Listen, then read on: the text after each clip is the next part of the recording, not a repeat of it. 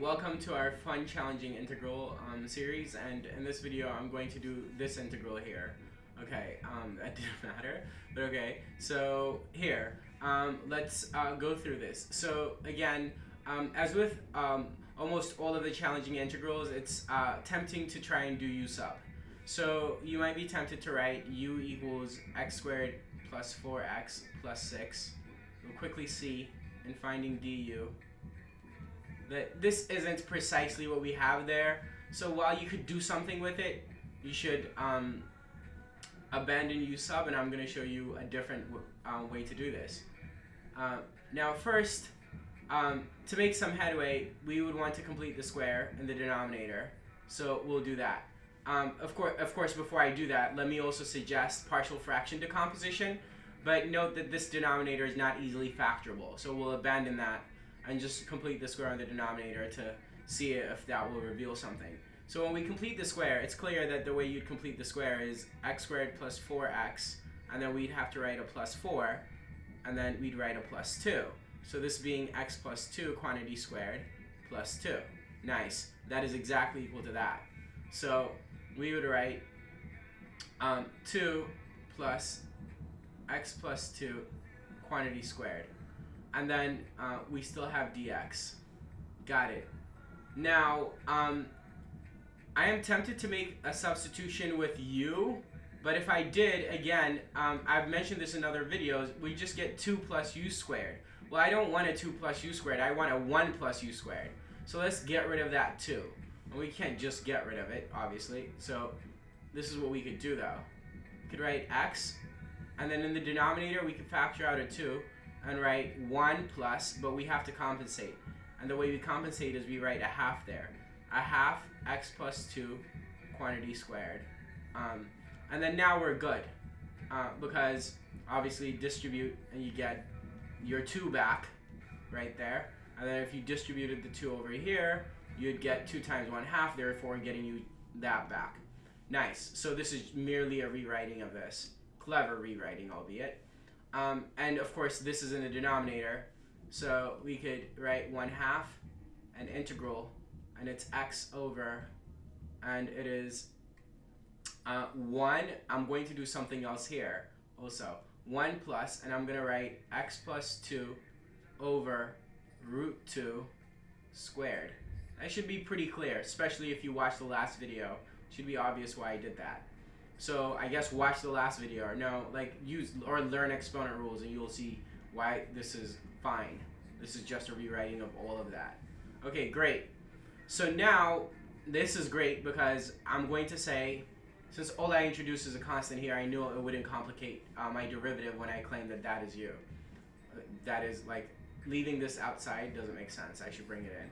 So when I say u equals, and you can leave it outside and see why it doesn't make sense. But you can ask me questions and I can explain further, but I don't want to do it in the video.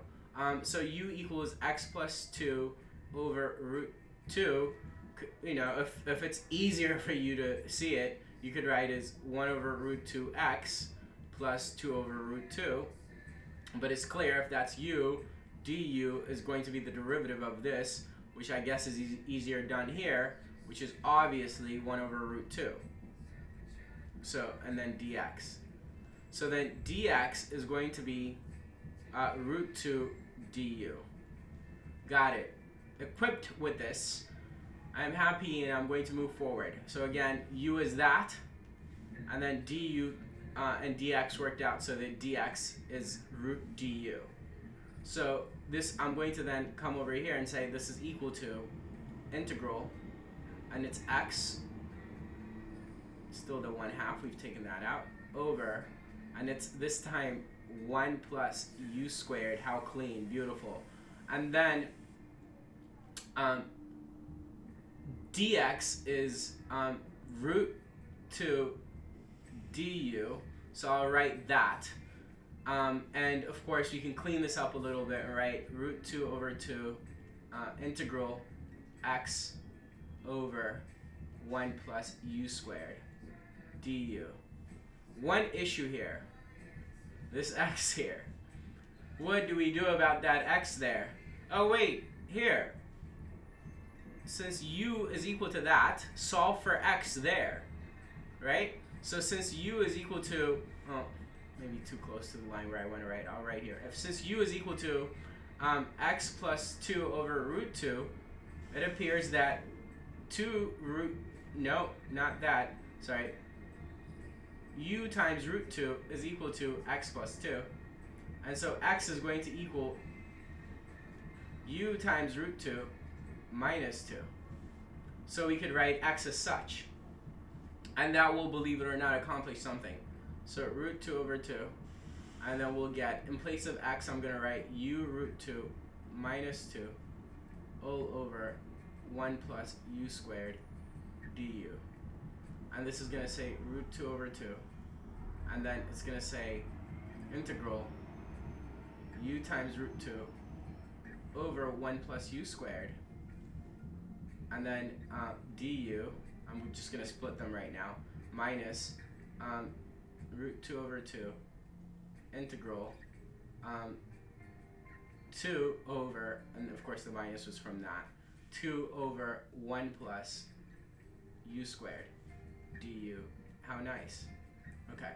First, I'm going to bring that root 2 in front and multiply there to get 2 over 2, which is 1. Beautiful.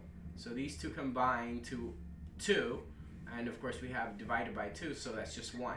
So I simply have u over 1 plus u squared over there, du. And then I have minus, and this 2 and that 2 cancel. So I have minus root 2 integral 1 over 1 plus u squared du. Wonderful. So I know what that is. First of all, we need to do a little bit of u substitution, good old u sub, to do the integral there. So let's call it a new variable, z substitution, I guess. I've said in the past that nothing special about the letter u and calling it u substitution. So z substitution would say, let z equal 1 plus u squared. So dz is going to equal 2u du. So du is going to equal dz over 2u. And therefore we go, this is saying the integral, just this part, right? We need to work on that. So that is going to say the integral u over, and then 1 plus u squared is z, and then du is going to be dz, oh no, sorry, I wrote du, dz over 2u, okay, nice. So this is just the integral 1 over z dz, which is natural log of z plus c. We won't worry about this plus c because there's another c from this integral, and we're going to combine them to just a k. Later I'm just going to write a constant, but yes, that's right, there are multiple c's, or more than one c. There is, yeah, whatever the grammar is, yeah, there is more than one c that we're going to combine into a constant that we're going to call k. Okay, so that's how little I care about English. No, actually English is important also. Knowledge is important, period. Okay, so ln, not that you need my confirmation, but this is saying ln of 1 plus u squared plus c. Got it. So, what are we gonna say? Well, we're gonna say that this thing is that, right? But yes, I've made the substitution from z back, so then we can claim that. So this is ln of 1 plus u squared, and then I will write plus c1 if you'd like. So I won't just automatically get rid of it. And then this is obviously a very recognizable integral, and it's tan inverse. So we've got minus root 2 times tan inverse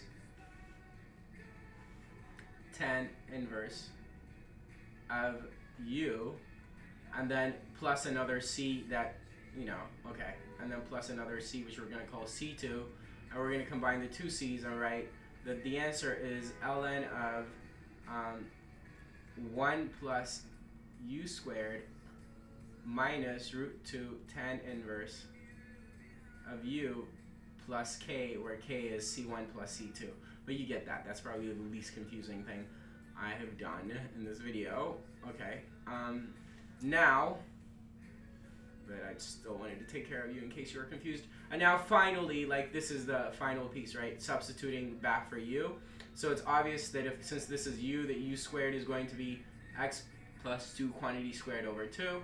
So we reckon that, and we write natural log of 1 plus what I just wrote, x plus 2 squared over 2